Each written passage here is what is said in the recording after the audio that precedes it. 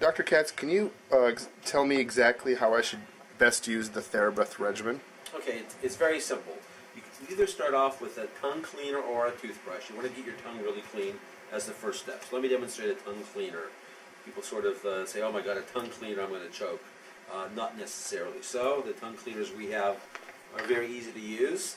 You just squeeze out a little bit of the toothpaste, or the tooth gel actually, as you see right along the edge here.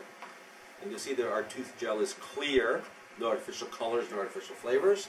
You stick your tongue out, and then from the back to the front, you scrape about 3 or 4 times very gently, more or less you're coating your tongue like this. You do that. Next step, you take some of our TheraBreath oral rinse. You're not going to spit out or rinse out yet. And you'll see that the oral rinse is clear, no artificial colors or flavors. And you're going to rinse your mouth for about a minute or so. Cheers while I rinse my mouth.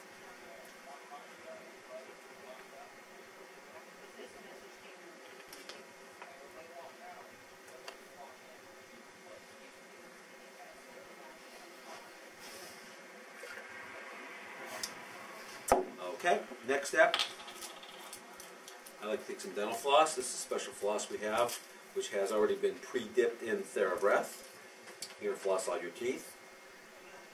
Instead of watching me floss my teeth, I'm going to skip to the next step. You complete the flossing, and then the last step, you're going to take a little bit more of the TheraBreath, about 2 capfuls equivalent to that, and you're going to go ahead and gargle for 2 minutes.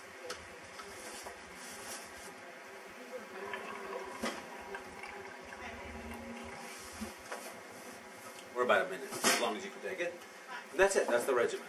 Do that in the morning, but make sure you definitely do it right before you go to sleep at night. I also recommend you do it one more time in the middle of the day, usually after dinner. If you can do it at work, it's also good. 3 times a day is great.